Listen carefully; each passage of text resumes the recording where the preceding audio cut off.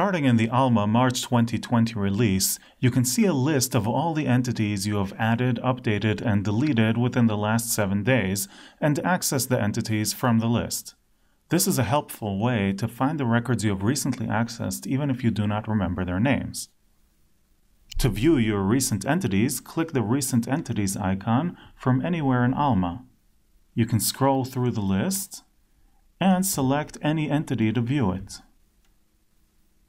Alternatively, you can edit any element by clicking the Edit icon. If you wish, you can remove items from the list, and you can filter the list by the different types of entities such as bib records, physical items, electronic collections, and sets. Viewing the recent entities list allows you to remain in whatever page you are in Alma and does not interrupt your work by loading a new page. To close the list, simply click outside of it. Thanks for joining.